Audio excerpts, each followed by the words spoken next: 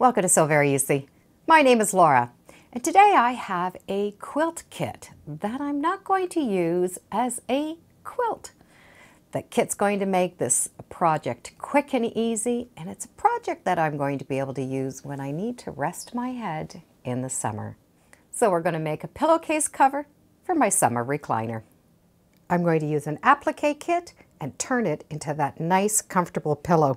This kit does make a nice big quilt panel, 18 by 30 inches. Instead of using it as a quilt, I'm going to turn it into that pillow. I love the summer theme for this. The kit is from Laser Cut Quilts.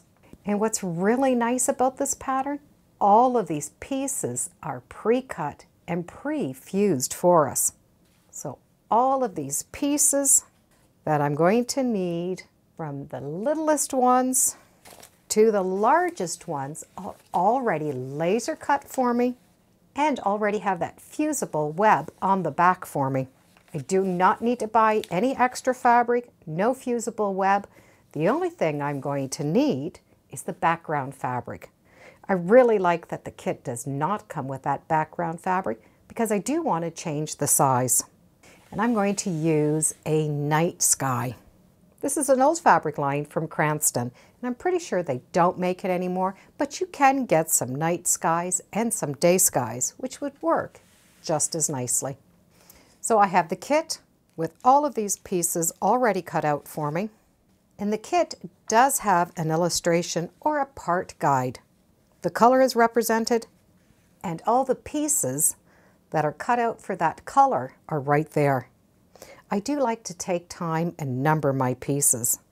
For example, with this aqua, I have piece 22 and 19.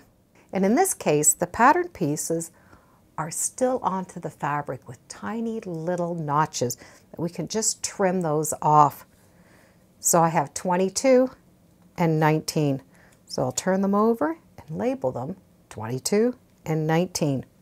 The diagrams are not the actual sizes, but we'll be able to see very clearly what number corresponds with the piece. It also comes with a really good layout guide. These are the actual sizes, so we're going to be able to use this template, this paper, to lay out the pieces.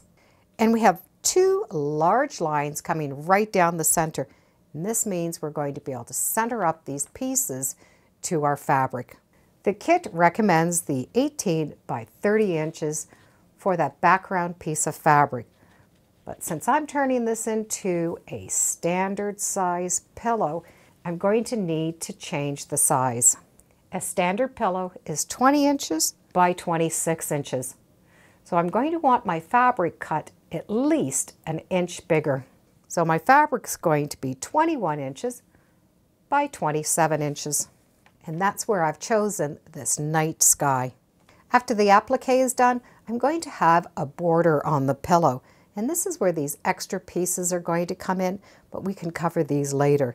Let's start with getting our applique pieces right on to our back fabric.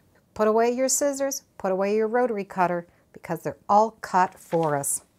The only thing we really are going to need to do is put these center marks onto our fabric. If you have a light fabric, you will be able to place this right underneath, and you can often see through that light fabric to see the lines. But in this case, with that dark fabric, I will be drawing my two center lines with chalk, and that way it'll just brush off. Because there's no cutting to do, this is a good project to do right at your ironing board. We get to start to put our pieces onto our fabric, and we start with piece number 1. Take this template piece and fold it in half right along that center line. Put that fold right along that chalk mark. Number 1 is this nice big piece, which is the camper top. Because it's already fused and ready to go, I could just take off this paper. An easy way to get a grip of that paper is take a straight pin and cut the paper with the end of that straight pin. It's going to give you a bit of a lip. From there, you're going to be able to peel that back. and hold on to this really big piece because we're going to be able to use that later. I'm going to be able to use half of this paper to line up my first piece. I know it's going to fit on the one side, which means it's going to fit on the next. I'm just going to use a little pressing mat, but you can do this right at your iron. My two center lines are lined up. Line up that one side, smooth it down, and I can press this part. I'm going to be pressing numerous times, so I just need to do a light pressing just to hold it in place. Once that one side's done, I can remove the paper and finish pressing the rest. I now know that that piece is in the right spot. Once again, just a light pressing just to hold it in place. I'll do a good pressing when it's all done. Pieces 2 and 3 are going to come in next. Number 2 is this little hitch, and number 3 is the bottom of the camper. I can still line up a mark along this edge and the one down the center. This is now going to fit in, and I can now remove that little hitch out of that black. A little snip right here where the fabric is held together and the design is going to come out. I'm going to be able to use that paper and line it up. I can see exactly where this hitch is going to go, but I don't want to fuse it on my paper. I'm going to take off that back paper, and the fusible web is right on there. Now I can use this big piece of paper that I kept from that top and use it as a protection. There are two sides to the paper side and the side that the glue was on. I want to use the side that the glue was on. So I'm going to put it underneath. I can see exactly where it's going to go. I line it up, and I can do a little iron right here in this corner. I'm not ironing the whole piece. I just want to iron this little hitch onto my trailer and just iron that little tip just to hold it on. When this cools down, I'm going to be able to remove that. So the hitch is now attached on. I can still use that paper pattern because I know my hitch is going to be in the right place. Line it up, iron the one side, remove the paper, and iron down. I'm going to go to my iron to do this because this little surface is not quite big enough. Number 1, 2, and 3 are now done. I need to do 4 and so on. We can always fold this pattern to help us line up things. For example, this tire. I can fold that paper in half right along this one edge. So I'm looking at half of the tire. Line up my marks so I have that center line going in both directions. Now I can start to add my pieces. I can trim out number 4, which is the tire, remove the backing, and I can place that tire in that halfway mark, press the half, remove the paper, and finish pressing. I'm going to be able to fold this paper numerous times as I go along and add all of my pieces. All we will need to do is keep those markings lined up. And little by little, with folding this paper, I'm going to be able to build all of this together. By folding this paper in different places in halfway marks, it really speeds up the placement because we didn't have to transfer any of the marks. We used half of the pattern to help us with the pressing. They were already cut out, already fused, so this entire thing is completely done, and it took me less than a half hour. Once they're all on, you can take time and press these down anywhere between 5 to 8 seconds. Use a cotton setting and no steam. Now we're going to be able to quilt this. I will be doing some type of a stitch around the outside. It could be a blanket stitch, a zigzag stitch, a buttonhole stitch, a satin stitch, anything that you'd like. And you can go around these shapes, and that's really going to make those shapes pop. And because the black wheel does not show up very well on this dark fabric, I'm going to use a gray just so that we can see that wheel a little bit more. Any stitch that you do to stitch these down is fine. I would recommend to use a Microtech needle. A 68 is a nice size. And this is the time to have some fun with the thread. Not only have I done a blanket stitch, but I did use some of those built-in stitches right in the machine. Some tulips in the window, fun little trim. And for the cactus, I did stitches coming out in a little floral just to make it a little bit more like a cactus. And I labeled my door. The stitch number for this little blanket stitch on my Bernina is 1329, and I like to make my stitches a little bit smaller.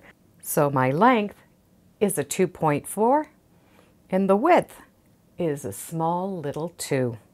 And those small stitches help me turn corners a lot easier. So with all these stitches done, I'm ready for the next stage. If this is going to be the start of a quilt, we're going to be able to just add the pieces and continue the quilting. You could at this point put some batting on the back and quilt it. I will not be quilting this because I'm going to treat it just like a pillowcase cover. And I'm going to put a band on one side. So we need to decide which angle the pillow is going to go in. And it really doesn't matter what side. So let's choose a side and work with that.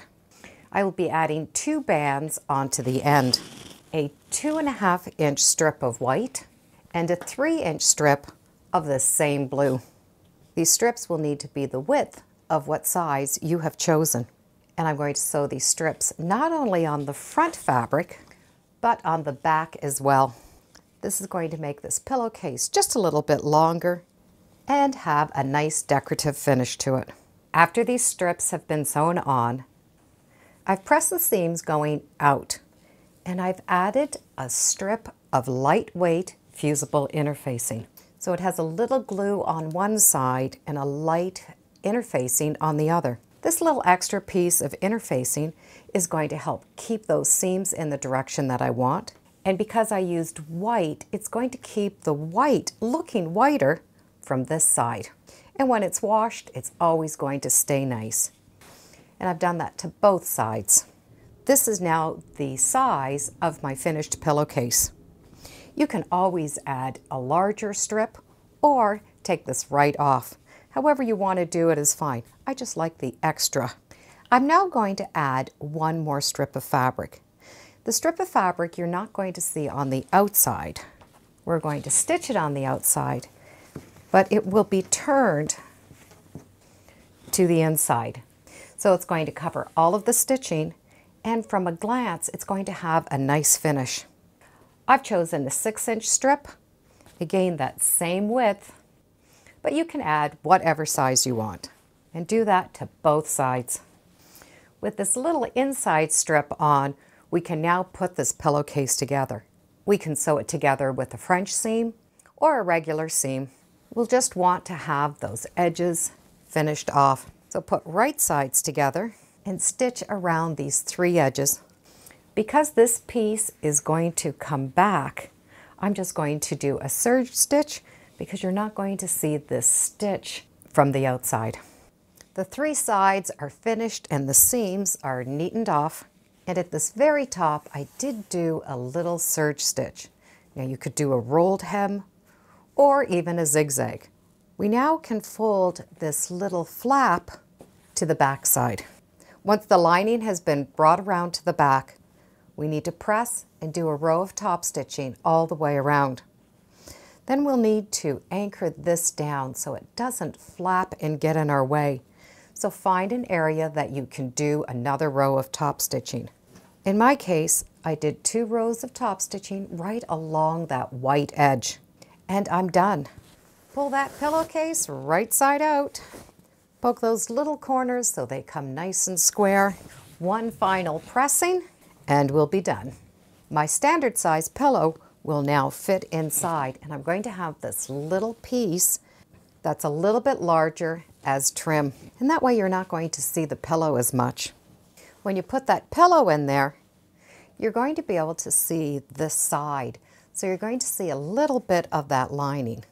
You won't see the inside. Just that little lining is going to peek through. This white band gives us some more design opportunities. We can put buttonholes in here. Or we could do a row of machine embroidery. That embroidery could duplicate one of the stitches we did in the pattern, or it could have words all the way written around. So we'll have a message to ourselves every time we get to sit and use our comfortable pillow cover. The pillow cover is now done. The pillow's easy to remove, which means we can wash the cover whenever we need it and put it away when we need to store it. Starting with these pre-cut kits makes it really easy. We didn't have to buy fabric to match. We were just able to choose our own background and have some fun. Even though it's designed for a quilt, it doesn't mean we necessarily need to use it as a quilt. I'll put a link in the description to the laser cut kit. And thank you for joining me today on Sew Very Easy. Feel free to subscribe, and as always, come on back. Let's see what we're sewing next time in the sewing room. Bye for now.